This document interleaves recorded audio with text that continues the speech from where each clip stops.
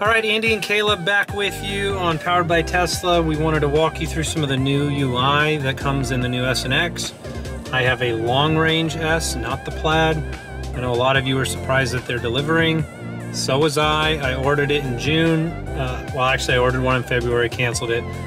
Ordered again in June, and then my delivery date was supposed to be October. Ended up coming much earlier. Had it update, went and picked it up. 21-inch wheels, midnight silver color, white interior with walnut. I think somebody canceled and I ended up getting their order. So wanted to walk you through. Caleb, if you want to show them, this is the new UI. If you had a previous S, X, very different. Obviously the horizontal screens still have two displays, but this is a brand new UI, so it's been a bit of an adjustment, learning how they do everything. I actually really like it, and going back to you know, seeing the old UI, I like this one better. This gets all the fanfare. This is your shifting, and I'll show you. You can shift into reverse, you can shift into drive. It's super easy. It really, I thought it was going to be weird, and it really isn't. So and then you can go into park, which is what I'm going to do now, and show you some of the UI. So let's go ahead and walk through this. You can see, you can dismiss. That was home link for our garage door and the seatbelt alert, and they come up in the bottom there. You can access the full control menu by sliding off the side. You can also do it by clicking on the car. So you can see all the controls. I'm just going to walk you through so you can get a visual. Feel free to pause the video and check it all out. This is your basic control area. All your normal functions, including glove box, mirrors, and the camera. There's also a camera button that you can access right down here at any time, but I'll show you that in a minute. Here's your pedals and steering. Like I said, I have a long range S, so chill, sport, and insane mode is a part of them. There is drag strip mode on the long range, and you can launch steering modes. Here's auto shift out of park. It's gotten a lot of attention. It is super basic. The car just determines if I need to pull straight through a parking spot or back out of it, or I'm parked on the side of the road. It's worked right almost every single time, but it's very obvious when it makes the assumption. You hit the brake and it makes a judgment on front or back, and it gives you a confirmation. It's nothing scary. All your basic suspension settings as normal inside of here. I'm on auto right now. Charging settings. Autopilot.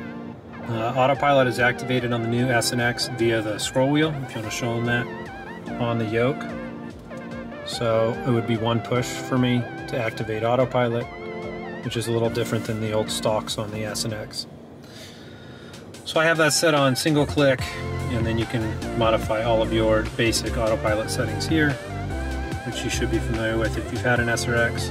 You can see the new UI. Key locks, light settings, display settings, trip menu, navigation settings, safety and sentry mode, cabin overheat protection out here in Arizona, very important, and service menu and software updates. So that's all in this control menu that just slides out, as you can see. And I'll show you some of this. This is your basic map. You can attach, if you want to back up a little bit, you can attach this menu. This is the radio right now, or the most recent media. You can attach it on both sides. You can shrink it down. This is new. There's no center attachment, but you can go side to side. So that gives you a picture of that. If I were to hit radio, you would see it comes up in a wider menu with your radio balance settings as such. And this is kind of the mini media menu. And again, that can be shrunk down or moved side to side to get a really nice large map view with all of your normal map settings. Climate control is on both sides, so I can activate it here or here. As you can see, either side. There are no vents in the new SNX. All climate is done here. You cannot set it up through the scroll wheel or the yoke. You have obviously the new, this is what they had in the 3 and the Y, ventless adjustment. As you can see, this is my full air conditioning controls are all in here. The new S does have cooled seats, which can be activated right there, and heated seats as well, and a heated yoke. Oh, there it went. Let's pull that back up. Heated yoke, and all your basic dog mode, camp mode are inside of the menu here. And you can control the back. So this would be the back fan, which also will show you the back screen and UI. And you can see, you can activate the seat heaters for the back. So that is your climate control.